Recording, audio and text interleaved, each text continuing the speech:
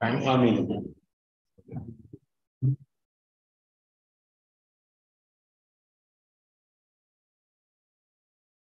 So you're a separatist in Creta or not? Like Catalans? We are. Yeah, you are. But not the Greeks, but there was actually it is not Greek salad, it is the Creta. You know, we were betrayed. We had supposed to have a referendum. Marius, you're alive now. Oh, so it's not talk Cretan politics. Okay. Sorry. Good evening. Today our speaker is Yannis Liodakis from Finnish Institute for Astrophysics, Finca. He did his PhD in 2017 in Crete, then was the 3 years postdoc in Stanford.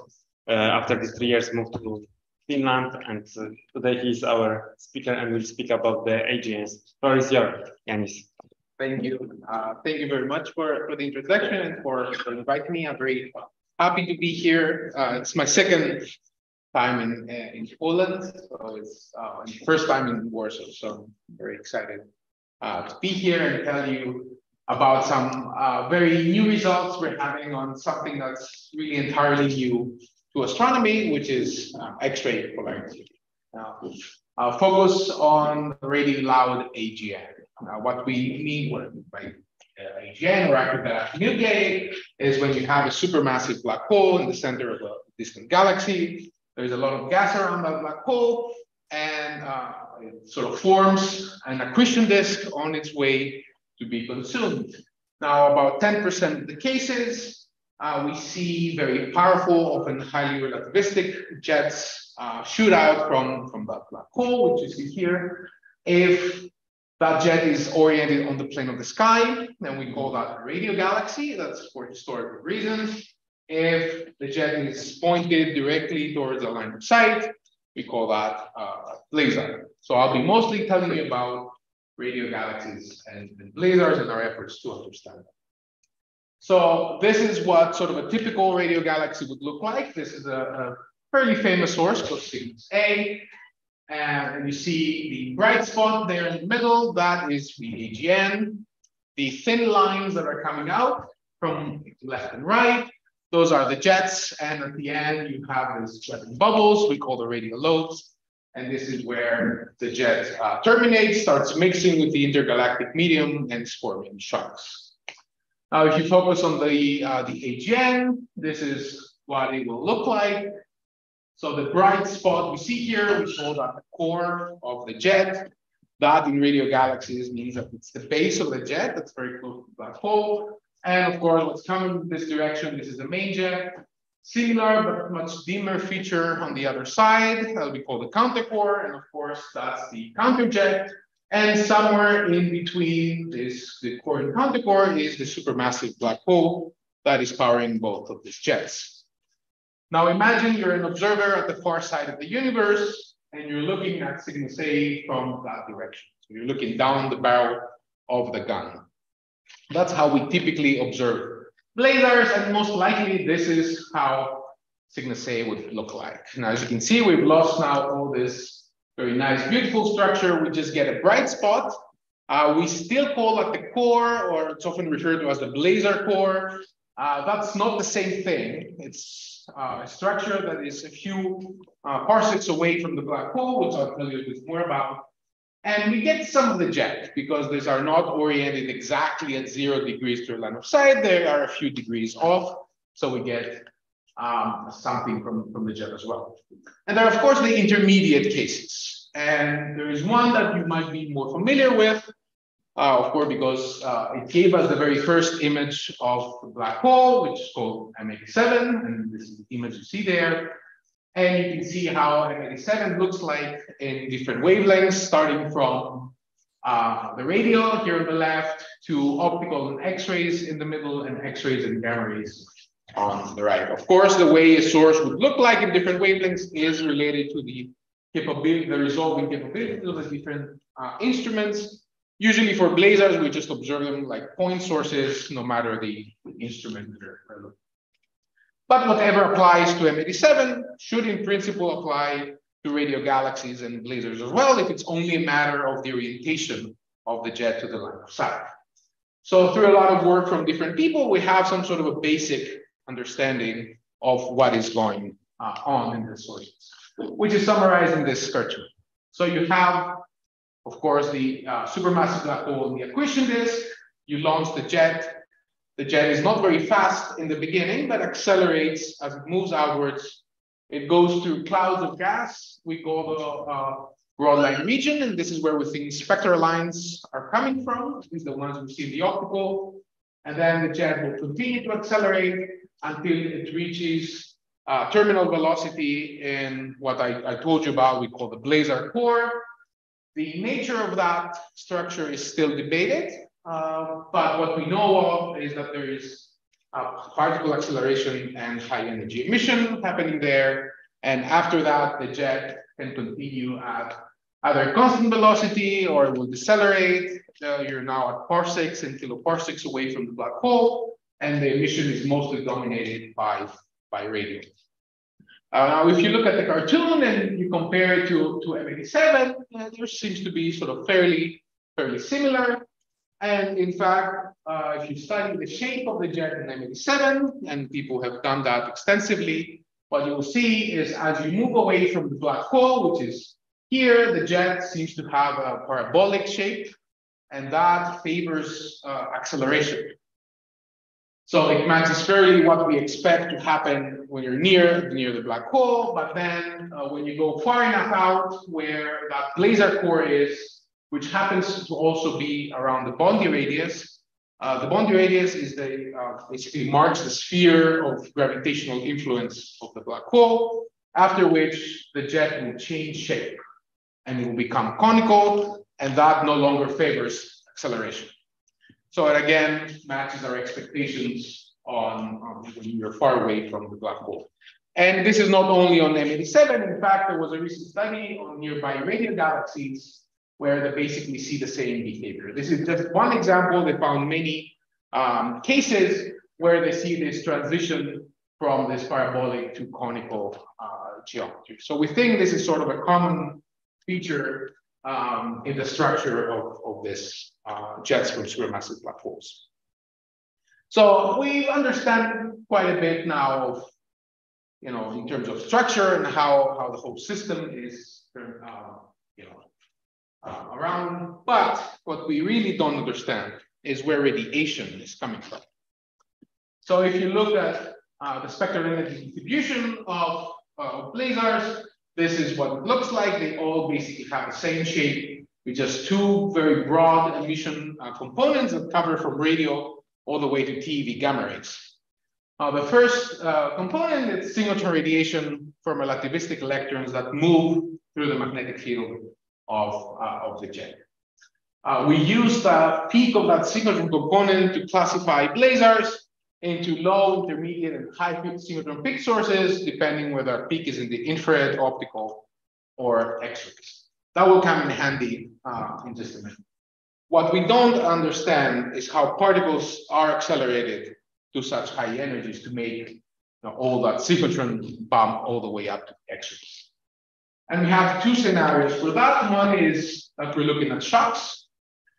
This could be traveling shocks, so things moving down the jet. And in fact, when we look in radio through VLBI, we see radio blobs moving along the jet ridge line. Or this could be standing shocks. And one of the theories for what that blazar core is that this is the first recollimation shock as the jet gets overpressurized. The alternative is what we call magnetic reconnection. And this is where you have now opposite polarity magnetic field lines that will come together, break apart, and reconnect. And you can accelerate particles along those reconnection lines. The high energy component that goes from X-rays to TeV is something that we understand even less. And we don't really know what is the origin. Again, we have two competing models. One is what we call a tonic emission. This is now you have electrons in your jet, and electrons will make high energy radiation through inverse Compton scattering. So they propagate in the jet, they see some target photon field, that could be from some external structure like the accretion disk or something else. If they upscatter that to higher energies, we call that external photons. If the photons come from the jet itself, so the electrons make the photons and then upscatter them to higher energies, we call that synchrotrons of Compton. The alternative is what we call hadronic processes. And this is now where you have protons in your jet. And protons will make synchrotron or will interact with other photons make pions, then pions decay to secondary particles and gamma rays. So understanding what's the origin of this high energy emission also tells us a little bit something about what the jets are made of. And this has been a fairly, let's say, hot topic recently since 2017, where IXPE, which is a neutrino observatory in the South Pole, detected a neutrino from the direction of a blazar. Now that association has been challenged, and there's still not clear whether indeed blazars are making neutrino and how would they do that. But you can imagine that if you're able to establish that blazars are neutrino sources, then you open up the way to maybe understanding ultra high energy cosmic rays, and that will have very interesting implications for fundamental physics in general. So this has been a very sort of important hot topic lately, and I'll tell you a little bit more about that too. So whatever happens in this jets is really driven by their magnetic fields, and that's why polarization is very important, because we can trace those magnetic fields through the polarized light.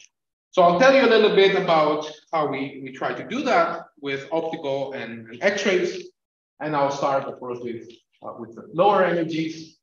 So I've been a member of a group called Observatory, who's been now systematically studying blazars for a few years now. We do that with a novel polarimeter, which you see the design here. This is what we call a one-shot polarimeter. So we get all the information we need with a single exposure, which is very different from what other people are doing. It makes it a very efficient and very accurate instrument for monitoring.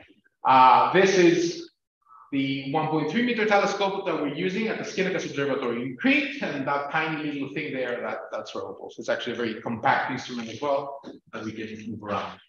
This is, of course, the Skinnacus Observatory, and the lights you see down there, that is the city of Heraklion, which also happens to be my hometown. Over a few years, we've studied quite a bit of blazars, but of course, we've not limited ourselves to that. We've done quite a few other things, which of course I cannot go into due to time, but you're more than welcome to ask me about them if there's something that catches you. So our primary objective in Robo was to study the connection between the polarization properties and high energy emissions, specifically gamma rays. And we also wanted to look at a very interesting phenomenon that's rather unique to blazars. And this is what we call the rotation of the polarization angle. So for, normally blazars will vary stochastically until they suddenly don't. So you will have the polarization angle, which you see in the middle panel here, just fluctuate about randomly until sometime it will go into a smooth monotonic change towards one direction. And when that's done, it goes about fluctuating again randomly. This is what you see in the red points here. So before Robo, we only knew a handful of events, and it was really hard to tell anything about them, especially because we didn't even know that if those are real or not. So you can imagine something happening in the jet that will drive changes in the magnetic field, and then we see that change as the rotation of the polarization angle. But you can also imagine a scenario where on that random fluctuation, the polarization angle goes into a random walk process that just, a few steps go towards the same direction, and you get this apparent rotation, but it's not anything real happening. So our first task was to actually increase the number of rotations so we can do some statistics with them. And we were quite successful in that. Just a few years of observations, we more than tripled the number of those known rotations. So then, of course, we wanted, as I said, to study what was their connection with gamma rays. But one of the very early and I would say very easy results was we found that the sources that make gamma rays tend to be more polarized than the sources that don't make gamma rays. This is the black cumulative distribution you see here. There is no real reason why that should happen, unless there is some underlying connection between the polarized properties and high energy emission. But more interesting than that, I would say that every time we would detect one of these rotations, there was always a gamma ray flare coming top. And this is what you see here. So the y-axis shows you the normalized flux of the gamma ray flares, and the x-axis shows you the time difference of the middle point of the optical rotation to the peak of the nearest gamma ray flares. And as you can see, they are very well centered about 0. That cannot happen by chance. We tried. You throw in rotations of gamma ray random times in gamma ray light years, and you do this again, and you will not come up with the same result. At least, with some probability. I think it's probability is 10 to the -4, 10 to the -5. The last time we did this.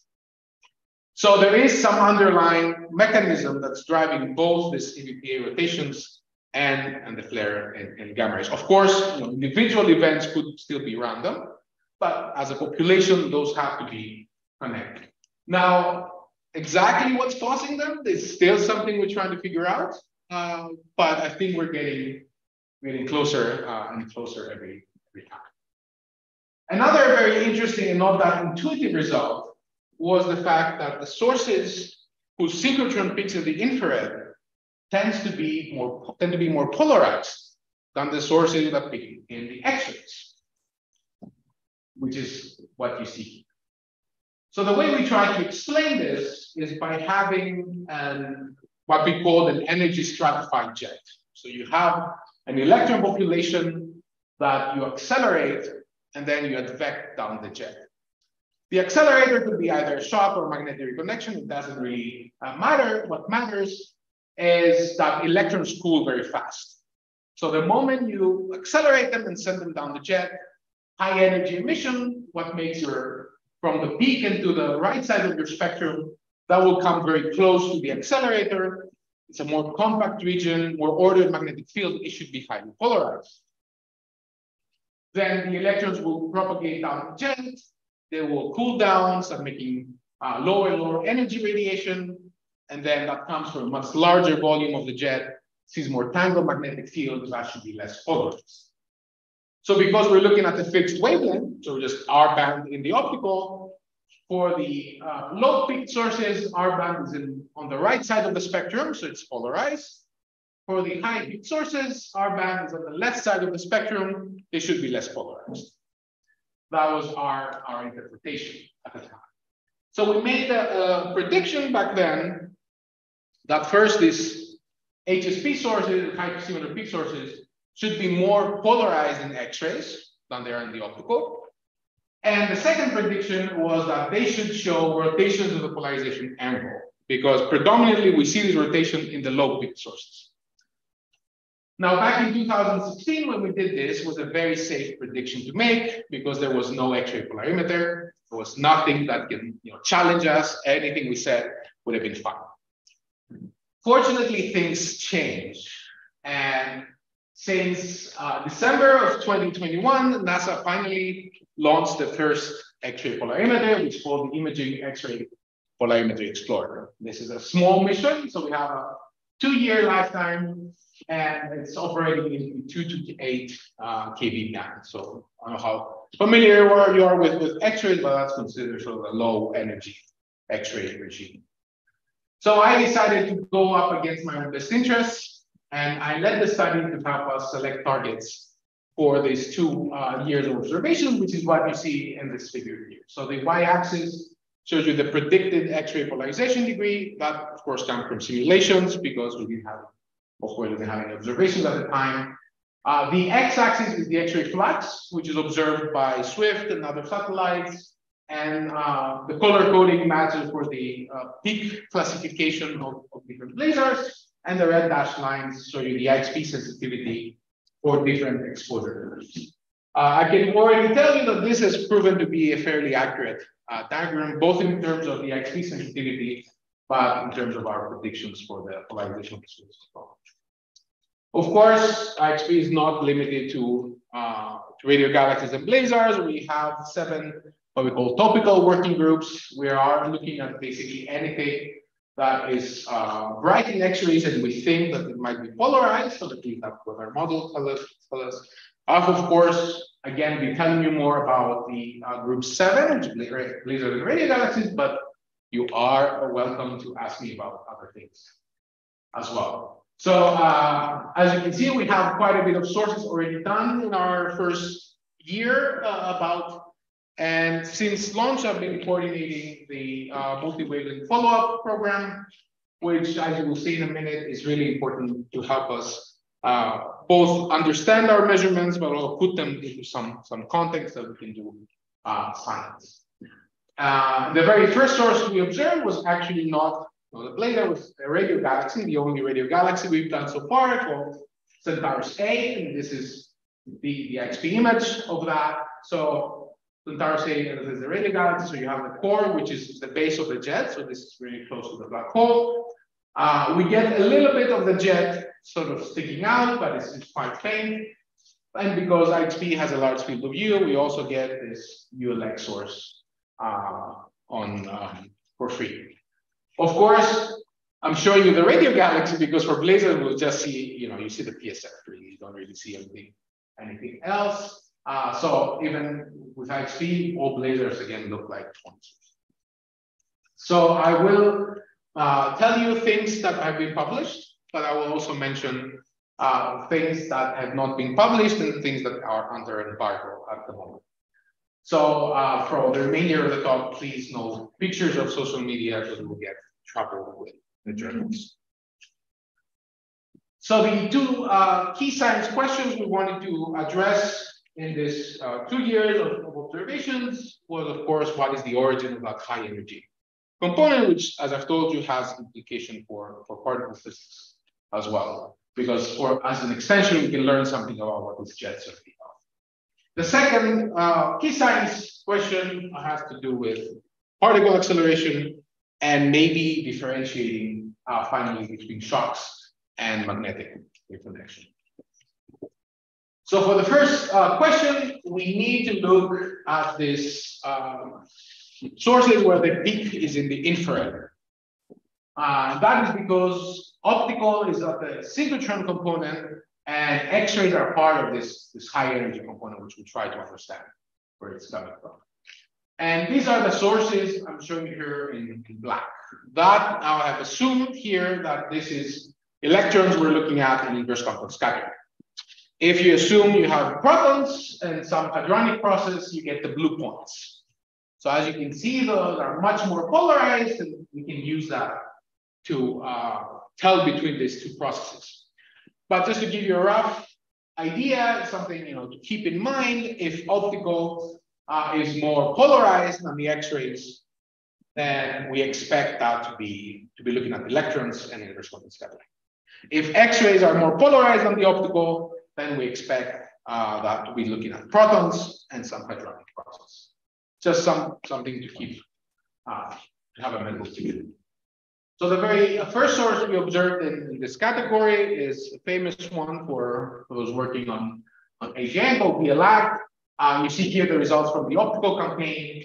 So you have brightness, polarization degree, and polarization angle. We had 2 observations with IXPE, one in May and one in June of last year. And you see them in this gray shaded area. So basically that's the duration where IXPE was staring at the source. We couldn't get a detection, but we got a pretty good upper limit of anywhere between 6 and 14%, depending on the assumptions you made during your analysis. Now, if you assume the optimistic upper limit of 6%, then we see the optical was more polarized than the X-rays during the IXPE observation. Even if you assume the pessimistic upper limit of 14%, you still see the optical be more polarized, especially for the second observation. Now, of course, there are details that I'm sparing you here that prevent us to sort of close the deal, but it starts to look like we are, in fact, looking at electrons instead of protons, and the dominant process should be some form of inverse complex scattering. Of course, you want to have some more qualitative tests of your emission processes, and this is something we try to do with Lawrence Pearson, who's a graduate student at Stanford, looking at this turbulent multi-zone models that he's been working on. So we chose 3 sources, which you see here. The first 4 panels show you 2 sources, both in flaring and quiescent states. Those were candidate IXPE targets, and the bottom panel shows you the blazar that's been associated with a neutrino. That is unfortunately too faint for IXPE, but it's an interesting source in itself. So we did sort of the full polarized and SED modeling of the sources, trying to understand how X-rays would behave across this disk. So we specifically chose those sources because at least most of the time, the X-rays are a blend between the high and the low and the high energy component in blazars. And the idea was to take the IXPE band, which I have here in the spread lines, and place it in a way that your lower half is dominated by electrons and synchrotrons from the first peak. Now that should be polarized, and we should be able to detect it. The upper end of the IXPE band then will be dominated by whatever is making up this high energy component. If those are protons, then that should also be polarized, and we should get a detection. If that is inverse complex scattering, it should not be polarized, and we should not see anything. So depending whether you get detection or non-detection of different halves, you might have a better test of this emission process. So on a normal day, BLAC looks like this source up here. So all the X-rays that IXPE measures is part of the high energy component. But when BLAC is flaring, the synchrotron peak moves to higher energies. So the extreme end of that synchrotron component sort of moves slightly into the X-ray band, and it turns in one of these sources.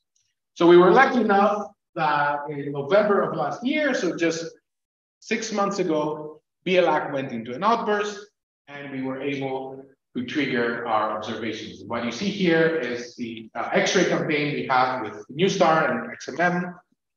And you see sort of the curvature you start to get in the spectrum. This is exactly because of that synchrotron component moving in. And you're no longer looking at the simple power law. So what you see on the right side here, the first 3 panels show you again the optical campaign, so brightness, polarization, degree, polarization angle. And the bottom panel show you exactly the same thing, but in X-rays. Of course, we don't have the signal to noise to do the same fine job in the X-rays as we do in the optical. So we had to restrict ourselves to 3 pins, but that's proven to be actually enough. And in fact, it's only this first pin that is interesting, because this is where synchrotron dominates the low energy half of the IXPE band. So if you restrict your analysis to 2 to 4 keV, then you get this red point here, and that is a significant detection of 20% polarization. So we're really looking at that extreme end of that synchrotron spectrum. If you take the full energy range, you get this blue point, and that is not longer a significant detection. And that is telling us that whatever is making up the high energy component is most likely unpolarized, or at least is far less polarized than the synchrotron. Of course, there are again some details here that prevent us from really sealing the deal, but I think evidence now is piling up that we're most likely looking at electrons and inverse complex scattering for at least the low energy half. And that will cause a lot of problems to people trying to model to get neutrino emission out of blazars. The second question we wanted to address, as I mentioned, was particle acceleration. And for that, we need now the high energy, the high signature peak sources. And this is because we want sources where optical and X-rays are part of the same emission process. So we can understand what is going on. And those are the sources you see here in green. So before the mission was launched, we told the spacecraft people that 100 kilosecond gets you Markarian fiber 1, which is again another famous source for people working on it. And just a little over a year ago today, and 100 kiloseconds later, IXPE detects X-ray polarization from a supermassive black hole for the very first time. And this is what you see here. So they show you the Stokes U versus Stokes Q. The Stokes parameters are how we actually measure polarization. And what this diagram showing you here is about a 10% polarization with a polarization angle that is roughly aligned with the jet axis on the plane of the sky, which is marked here with this magenta shaded area. Of course, being that the very first detection, we wanted to make sure, and we got another observation just 2 weeks later, and we basically got the same results. Another about 10% polarization, again, roughly aligned with the jet axis. You might think those are different angles, but in fact, they're within 3 sigma. So these are not the difference not statistically significant. Of course, 10% doesn't really tell you much. You need to put it into context, and this is where the multi-wavelength campaign comes again handy. So what I'm showing you here is the ratio of the X-ray to the optical polarization degree, or the logarithm of the ratio. And I've plotted the expectations we have from different models, from the simplest case, which is what everybody uses when they try to model blazars, which is what they call a single zone model. And that basically predicts no change between optical and X-ray polarization, to the much more complicated model, which is called the energy stratified. That's also been supported by the optical observations. And that predicts this gray shaded area, which means basically X-ray should be much higher, much more polarized than the optical. And in fact, we see 2.5 times more X-ray polarization than the optical. That's for the first observation, and for the second, just confirm our results. In this case, we also have radial polarization. What we found is that there is a near exponential rise in the polarization degree. You basically, as you go from radio to optical to X-rays, there is basically a doubling of the polarization degree in every step. But what is, I think, even more interesting is the fact that we see the polarization angles to be sort of roughly consistent between different wavelengths and to be roughly sort of aligned with the jet axis on the plane of the sky for both observations.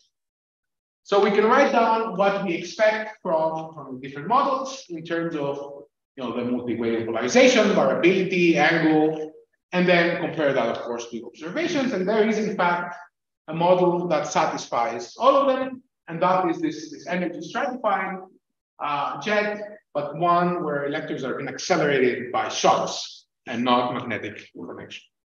So even with our very first observations, we managed to answer all our, satisfy all our objectives for at least one of our key science goals.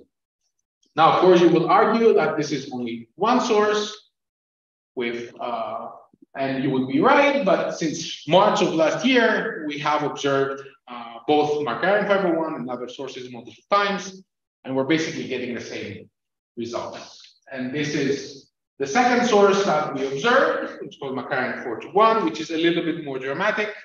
Now, the X-ray polarization is 5 times the optical. The angles still seem to be sort of roughly aligned with each other, but there seems to be a little bit of axis this time. That's not a lot, that's 3.1 sigma, 3.2. So it could be that there is some bend or some kink in the jet going inwards. It could be that we're not measuring the angle of the jet on the plane of the sky very well.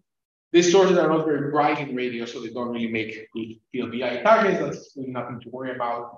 What is, I think is much more interesting is this dashed line that you see here, which is a very simple analytic calculation of how turbulence will decrease the polarization degree as you move away from the shock.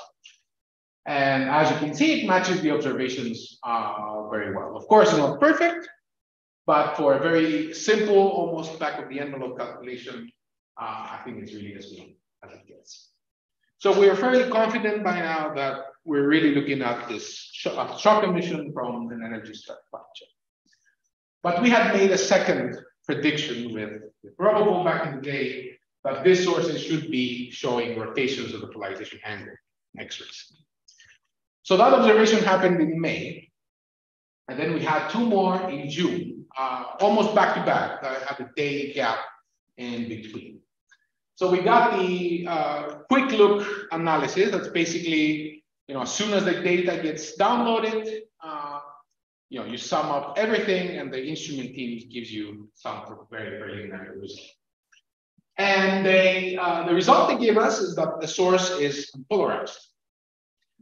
And you can imagine it was the very first months of the mission, and that raised a lot of red flags. There was a lot of alarm bells ringing. People were getting a little bit, uncomfortable. But fortunately, very soon we realized that what the quick look analysis is doing is assuming that nothing changed. It's a light bucket, right? You get all your photons, you assume nothing changed during your observation, and you spew out the result. But if things are changing, specifically if the polarization angle is changing during your observation, you end up summing up different polarization states, and you will cancel your polarization.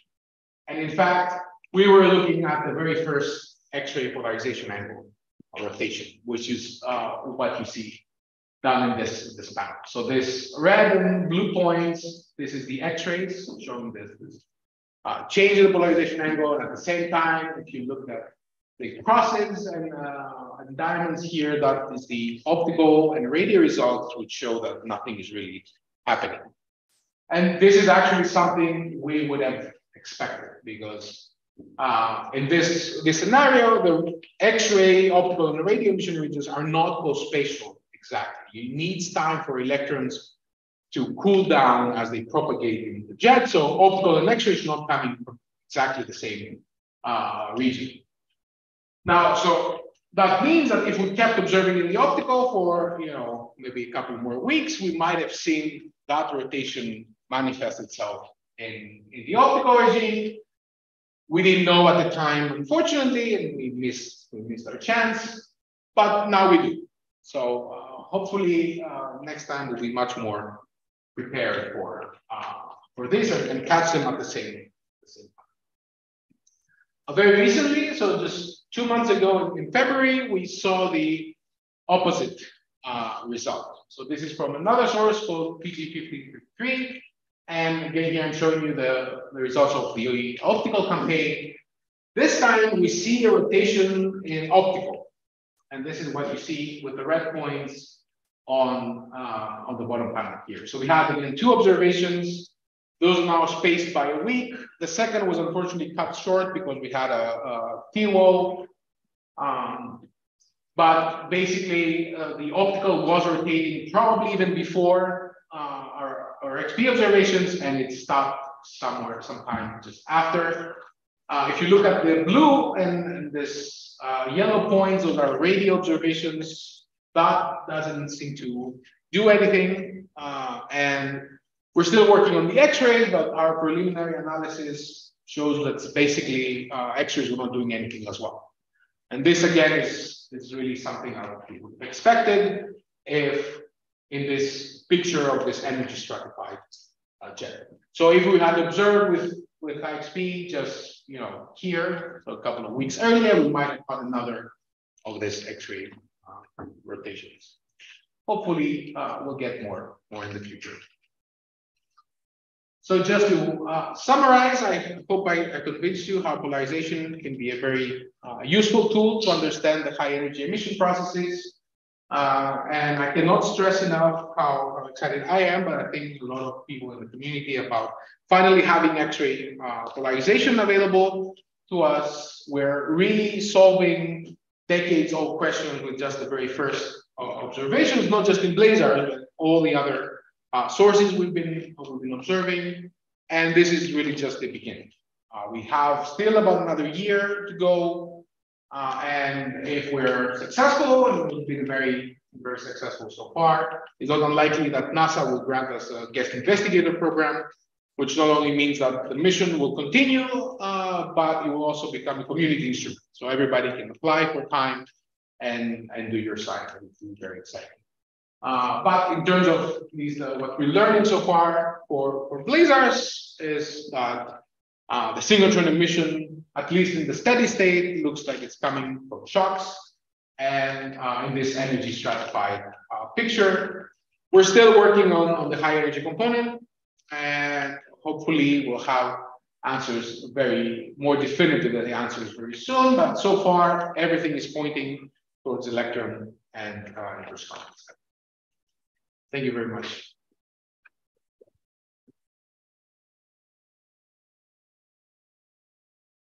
Okay. Any question? Yes, Nada, please. Thank you.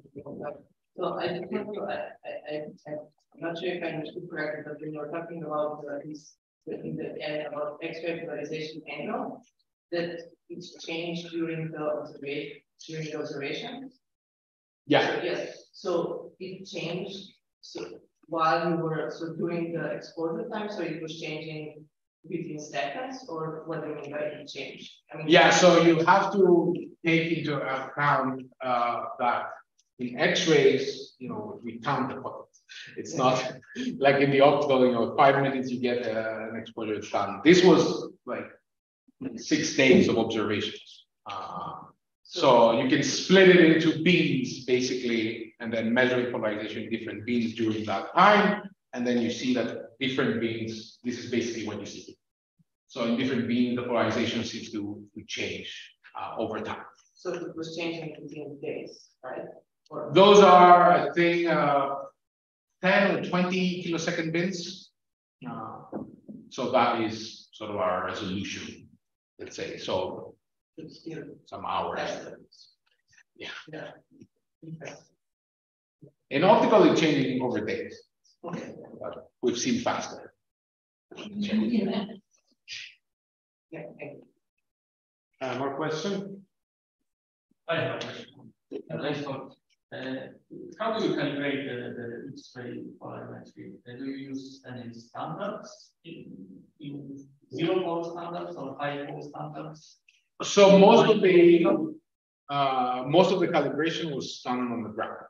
So there are polarized beams and non-polarized beams that they've done sort of extensive testing. We were sort of lucky. The mission was supposed to be launched in 2020. So because of the pandemic, we took 2 more years of calibrating the instrument with different setups. But the most of the calibration is happening on the ground. What we're mostly on board, they're using bright X-ray sources to do alignment of the mirrors, mostly. But yeah.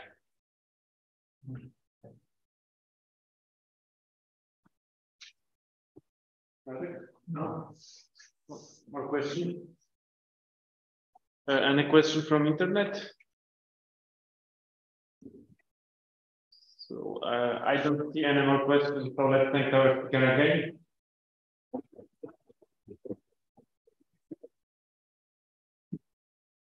Thank you.